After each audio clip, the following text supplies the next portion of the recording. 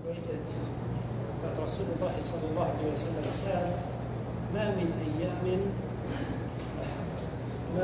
أيام أعظم عند الله والعمل أحب إليه من هذه الأيام أيام العشر من الحجة.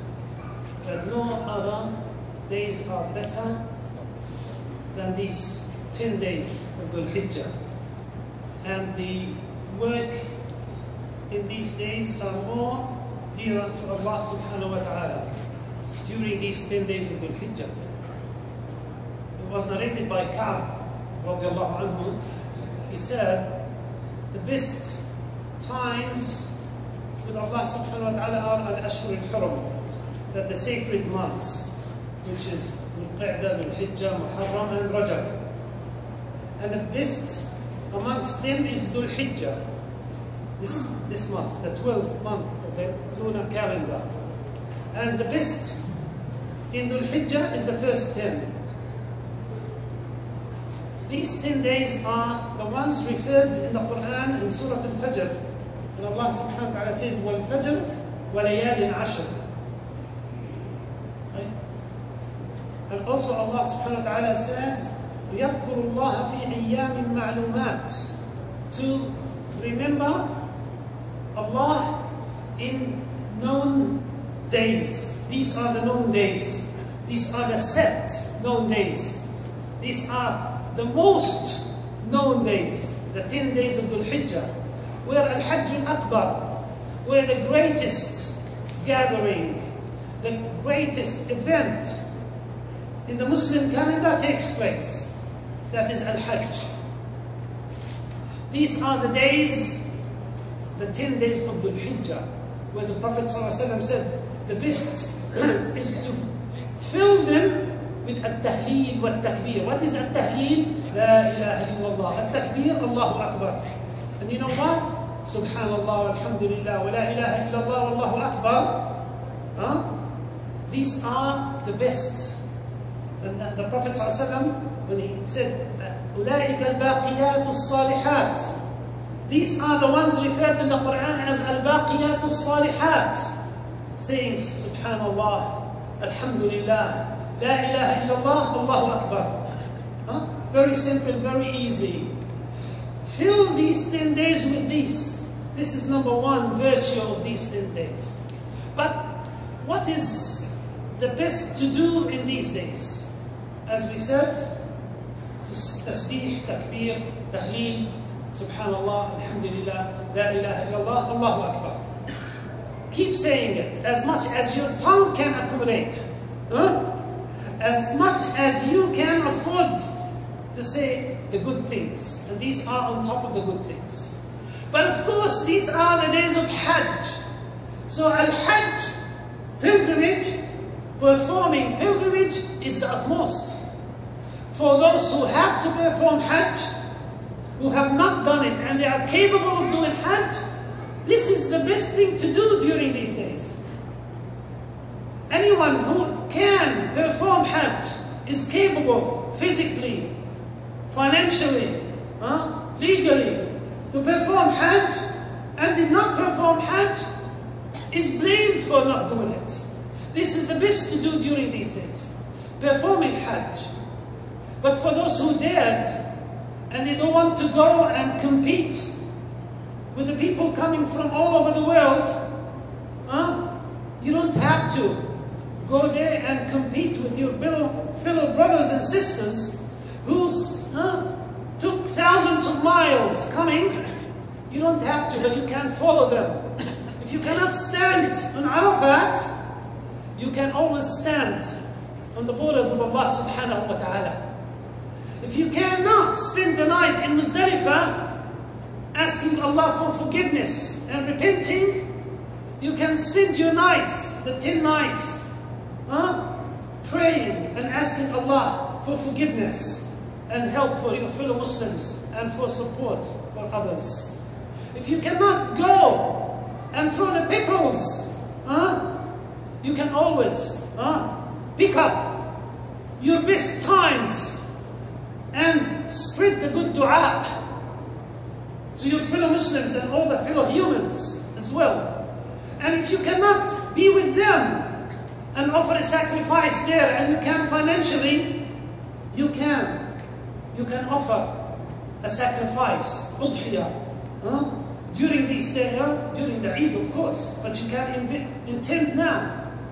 And those who intend to sacrifice, to offer a qurban, udhiyah, it's a sunnah. It's the sunnah of the Prophet ﷺ from tonight, from the first day of Al-Hijjah, to do like the muhrim, like the hajj, is not to stop shaving any hair or clipping any nails. Because this is one of the things that the pilgrimage or ihram, they're not supposed to do. Once a person puts the ihram, right, there are things they're not supposed to do. Of course they can wash, they can take wudu, they can eat and walk and whatever, but they cannot put normal clothing. This is for male, for men. Women can dress in their own normal dress, but for men, they have to put these two pieces and no more of these normal clothing. But for all of them, men and women, they cannot take any part of their hair, and they cannot clip their nails. They cannot put perfume while they are in ihram. So those who want to make udhiyah or qurban, it's a sunnah to follow the same. So you, from tonight, or from Maghrib today, to stop all of that. Following the pilgrims, the muhrims. What else during these days? During these days, these are the days beloved to Allah and witnessed. The Prophet ﷺ used to fast these days. Fasting is a great worship. It's a great act of obedience. And if you combine these days of Hajj with fasting and some sadaqah and prayers, then you are actually putting all pillars of Islam together and offering these to Allah subhanahu wa ta'ala, and may Allah accept it for you. You're doing zakah, you're doing salah, you're doing hajj, you're doing siyam. But the most and the best, of course, of these 10 days is the day of Arafah. The great, the grand hajj. The great day of Arafah, which is the 9th day of Thul-Hijjah, which, as per the Supreme Court yesterday, they announced it to be Sunday, right? Saturday? It's right? It's Sunday, right? So Sunday is the day of Arafah, and the Eid is in the next day. So the day of Arafah is very special, as we said. Best days of the whole year is the days of the 4 months, the sacred months, Thul-Hijjah, Thul-Hijjah, and Muharram and Rajab. And the best of them is Thul-Hijjah. And the best of Thul-Hijjah is these 10 days. Right? And you know, the most witness is the day of Arafah. What happens in the day of Arafah? Allah subhanahu wa ta'ala says that there is no other day Allah will forgive and send His mercy than the day of Arafah. No other day. And Allah will look at the people gathering in the plain of Arafah, and He will come closer to them than ever. Yaqdum Jalla wa Ala, subhanahu wa ta'ala. Allah will come closest to the people gathering in Arafah, and He will look at them, and He will forgive them all, and He will tell His angels, look at my servants, came to me flocking from all over, dusty and curly haired, bear witnessing my oneness. Be my witness that I forgive them all. Yeah. Oh Allah, forgive them and us. Oh Allah, accept our Hujjaj and us, Ya Rabbil Alameen. Oh Allah, save the Hujjaj and us, Ya Rabbil Alameen, and all the Muslimin. This is the greatest and grandest day of the whole year. the day of Arafah, when Allah will forgive everyone in there and everyone who prays for them and follows them. These are our delegates. The Hujjaj are not strangers. These are our representatives. They are the representatives of 2 billion Muslims around the world. Every country sends their representatives. Just like the children of Israel sent their 67 or 70 representatives to meet Allah in the valley of Sinai, next to the plain of Tur, in the mountain of Tur.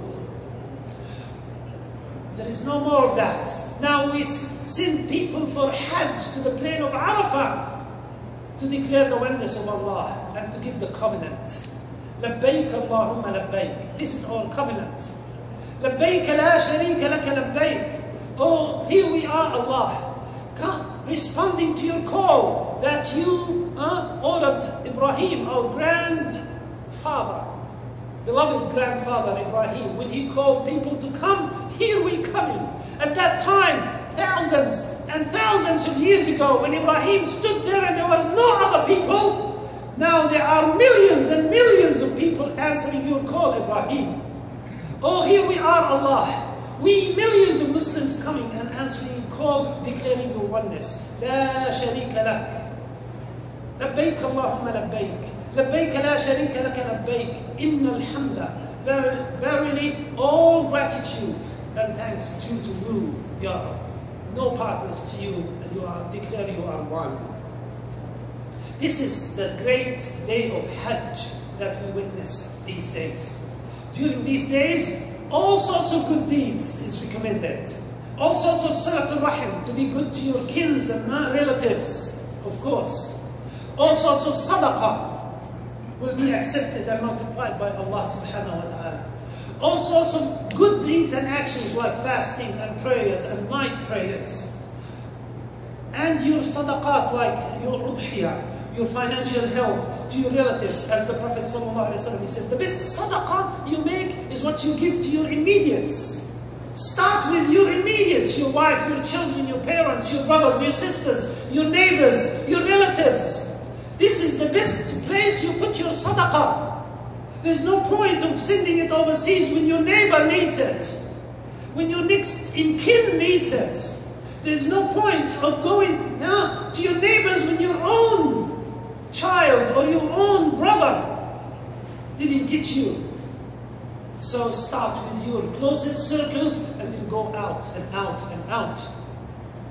During these days, so we said salah, all sorts of salah, all sorts of sadaqah and zakat during these days, and the fasting. Fasting during the 10 days, no, 9 days. Right? 9 days. The first 9 days, it's recommended, it's a sunnah to fast. But it's most important to fast, except for the Hujjaj. The Hujjaj are not supposed to fast. But for us, it's the best to fast the day of Arafah. And it's so much rewarding, like no other day. Because the Prophet ﷺ said, I hope Allah will forgive one past year and one coming year for fasting this day of Arafah. One day. Fasting one day will give you a reward of 2 years. What a good deal. No other sale in the market will give you that. No one will give you this good deal except Allah subhanahu wa ta'ala. One day, fasting the day of Arafah could forgive you 2 years, past year and coming year. Those who can, make sure don't miss this opportunity. This is once a year. This is once a year.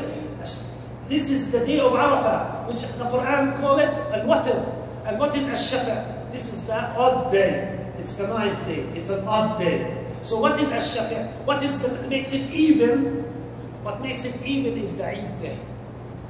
The Eid day, when it's the day of reward, Yawm al-Jaizah. It's the day of reward for the Hujjaj and for those who follow them, those who prayed for them, those who sent them as their representatives and waiting for them to come back. praying for their safety and for their success. This is the day of Eid, when it's your right to celebrate. It's your duty to enjoy and to celebrate this great day of Eid. We hope Allah subhanahu wa ta'ala will make this season a good season for the Hujjaj, a safe one, and no casualties, and no accidents, Ya Rabbil Alameen. We hope it will also bring peace and safety to our brothers in Syria, and Palestine, and Yemen, and all around the world, Ya Rabbil Alameen. We ask Allah subhanahu wa ta'ala to accept us, and to the Hujjaj, and to forgive them and us, Ya Rabbil Alameen, and to bring us to the day of Arafah, and give us the strength to fast it, and to accept it from us, Ya Rabbil Alameen. Allahumma ameen. Allahumma ja'al hadha al-balad amina. وسائر المسلمين. Oh Allah, make this country safe and all other lands, Ya Rabbil Alameen. وصلى اللهم وسلم وبارك على عبدك ورسولك محمد وعلى